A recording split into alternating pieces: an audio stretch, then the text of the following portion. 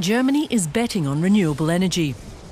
By 2050, 80% of the country's electricity needs are supposed to be supplied by renewables. A visionary plan, but it still has some glaring weak spots. What happens when the sun isn't shining or the wind isn't blowing? Will the country run into power supply problems? There has to be a way to store energy generated by wind turbines and solar arrays. In huge batteries, perhaps? Researchers are looking at many options, but storage potential is limited by physics. This container houses technology that could provide a solution to the problem of large-scale energy storage. Ulrich Süberbuehler from the Centre for Solar Energy and Hydrogen Research has high hopes for it. What's innovative is the method. You take the electricity that you can't store and convert it into an energy-rich compound like natural gas. Then you can keep it for long periods of time. The concept that the researchers are testing here is called power to gas. It works like this. Using electrical power, a chemical process known as electrolysis is set in motion. That breaks down water into its two constituent elements, oxygen and hydrogen. Then, carbon dioxide is added to the free hydrogen.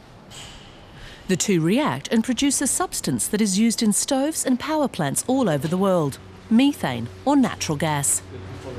The reactions that create the methane are controlled in a neighbouring building. This chemicals facility is unique because it can be started and stopped quickly, in up to 15 minutes. Conventional chemical plants typically take much longer to gear up and shut down. In converting power to gas, however, operators have to be able to react fast. When there's too much power in the grid, then you have to turn the plant on quickly. And when there's too little, you have to shut it back down so that there's more electricity available to the grid. Up until now, we haven't been able to meet those challenges. That's why we're working on making the technology able to cope with the demands of the near future. Even so, around 30% of the generated power is lost in converting electrical energy into chemical energy. That sounds like a lot, but the researchers say it's worth it, since the only alternative is to turn off the turbines and solar arrays when production is too high. This is a good approach because you can't save the electricity. First, you go to great lengths to produce power with renewable technologies, but when they produce too much, you have to turn them off. This is how we can change that. It's true that there are losses when we turn the energy generated with renewable resources into fuel, which is chemical energy. But at least then it isn't lost completely. An old gas storage plant still stands in front of the new research facility, a reminder that the infrastructure for transporting and storing methane is already in place. This one could hold many tons of the fuel.